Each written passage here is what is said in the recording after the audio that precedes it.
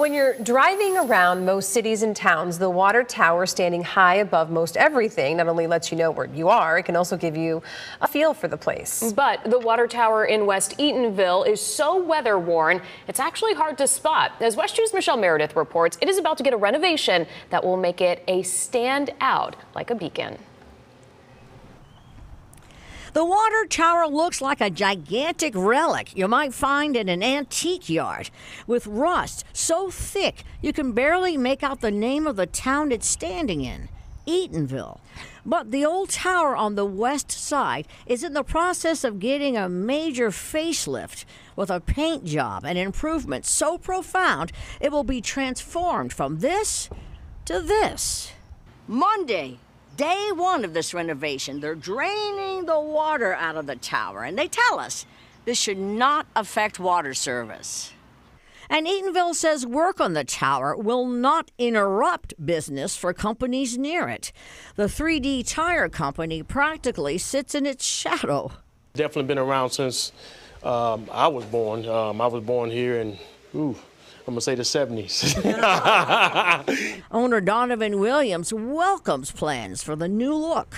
Make Eatonville shine. Every day. And plans to make Eatonville shine have been in the works for decades. Its status is legendary. Founded in 1887, it's considered the oldest incorporated black town in the nation. Founded by men and women who were once slaves. And while improvements have been made, a beautiful arch proudly announcing Eatonville as the town that freedom built, a new library, landscaped streets, Eatonville has struggled, a struggle that frustrates many who live here. They need to go to work on it, just like they've been renovating the rest of the area, in order to bring it up to date. And it's important why? Because it deserves just as much respect. Respect for the town freedom built, soon with its name clearly announcing, you have arrived. In Orange County, Michelle Meredith, West 2 News.